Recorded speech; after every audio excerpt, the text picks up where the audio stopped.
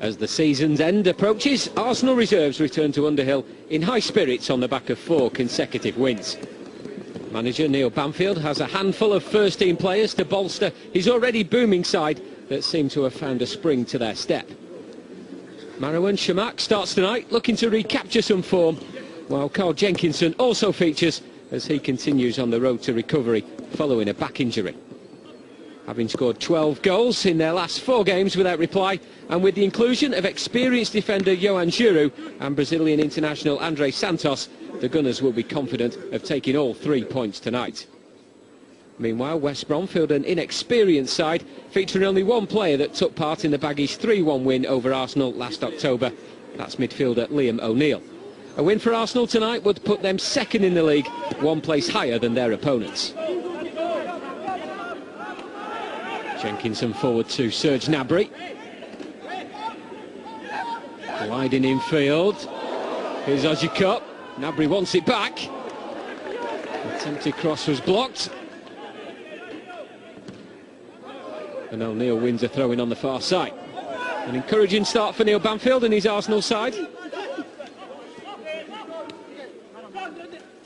Daniels. Ball in was from Romain Sawyers, but easily intercepted by Ignacio Miquel. Nice play by Aniki over the head of Aaron Birch. And Arsenal coming forward in numbers. Park supported by Jenkinson and Ozzy, but decides to go alone and fires one into the bottom corner. An Arsenal lead after 17 minutes.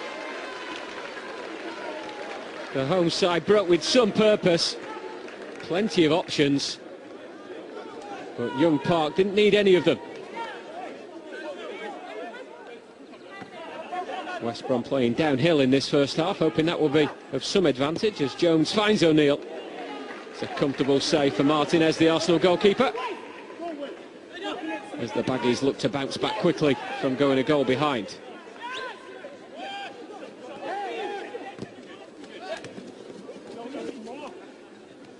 Delicate touch from Yanaris, now Aniki. Park arriving, Jenkinson on the overlap, Park shoots, good save from Rose. And then a chance for Chamakh, but that'll land at the feet of Wesley Atkinson, who clears for West Brom. Park in a similar position from where he scored from. Again he had options, but decided to strike for goal himself. Denied by Jack Rose.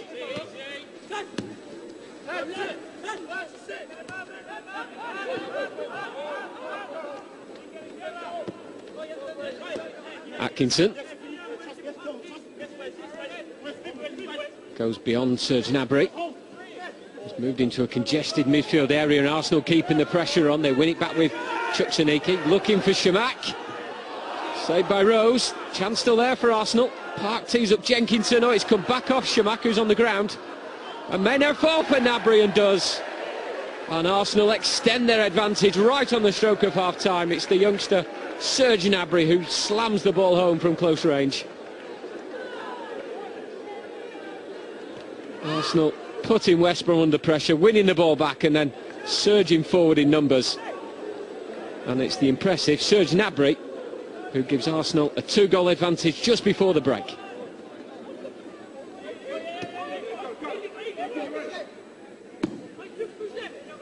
Ball played high towards Alex Jones. Giroud into Ozzy. Arsenal moving the ball from right to left, and Santos coming forward from a full-back position. Gnabry on that side as well. Finds Santos. Nice layoff. Here's Aniki. Aniki strikes. Aniki scores. That's 3. 10 minutes into the second half. No question about the strike. Not quite sure about the dance, though. Arsenal looking very comfortable now. Gnabry and Santos combining down the left-hand side. And Aniki finding the bottom corner.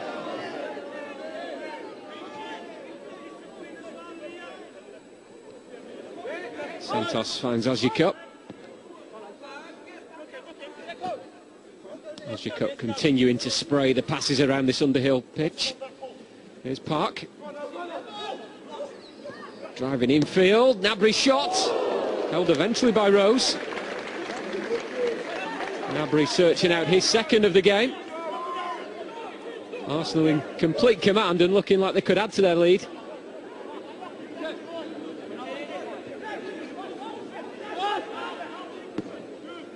Ojikuk finds Jenkinson, who marauds forward once again down this near side. He and Park have combined well this evening.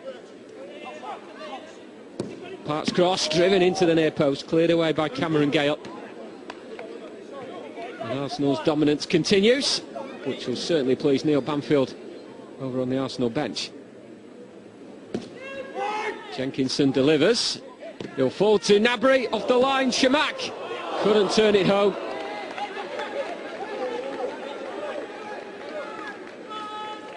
Arsenal will feel that they can add to this 3-goal lead, and maybe they should have done here. Initially with Gnabry, which saw his effort off the line, but Shamak should be hitting the target from there.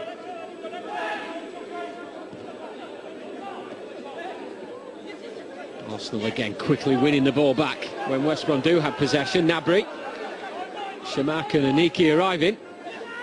Shamak tees up, chucks Aniki. Albion players throwing the body on the line. The ball deflected away. And Aniki unable to add to his earlier goal, but some good link-up play. Shamak teeing up the number 10 neatly. Arsenal take this one short. Ojikuk in possession. Plays the way all the way back to Junaid Mead. Now Jenkinson, he's going to have a shot. Just wide. As soon as he received the pass, you could tell Jenkinson was lining something up. Didn't quite catch it as he intended.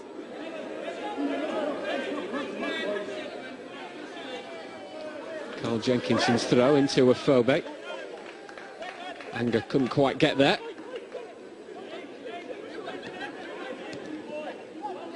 West Brom give possession away. Martin Anger in a more advanced position than normal. The Arsenal defender playing in a midfield role.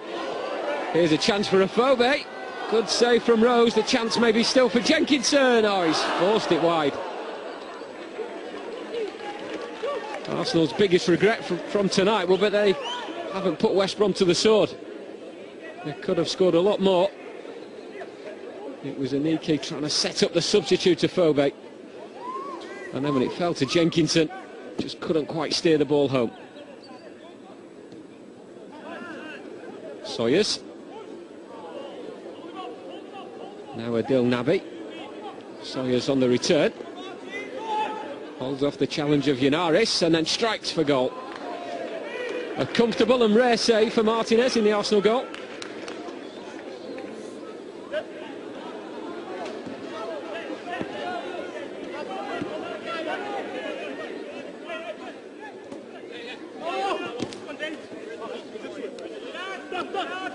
Aniki playing a more deeper role, but now he's up alongside Anger and trying to take up possession. And Arsenal move into second in the table. Their 5th consecutive win. Their 5th consecutive clean sheet. A very impressive night and a comfortable win here. 3-0 against West Brom.